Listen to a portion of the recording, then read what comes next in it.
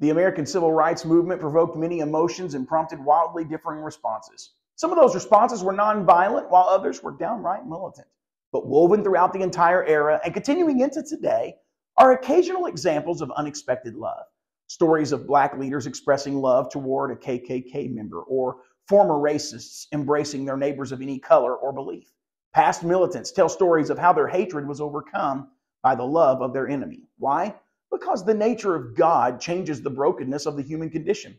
You will find this dynamic to be true, not only in cases of love versus hate, but also in any other showdown between the nature of God and the ways of the world.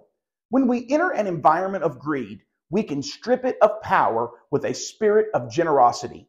When we find ourselves in a climate of pride, we can diffuse it with a spirit of humility.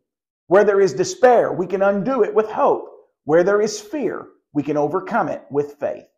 What I'm telling you today on this Monday Manna is that we break the power of the world by living out its opposite. While the world surrounds you with its distortions, you will find that those distortions are almost always the antithesis of something good, beautiful, and true. And when you choose the good, the beautiful, and true counterpoints to the world's ways, you will begin to unravel them. We are told that we can conquer evil by good in Romans 12 and 21. And it's true. If we will put it into practice, it's true. The culture of heaven always overcomes the culture of earth if we learn to see ourselves as carriers of heaven's ways. And that is today's Monday Manna.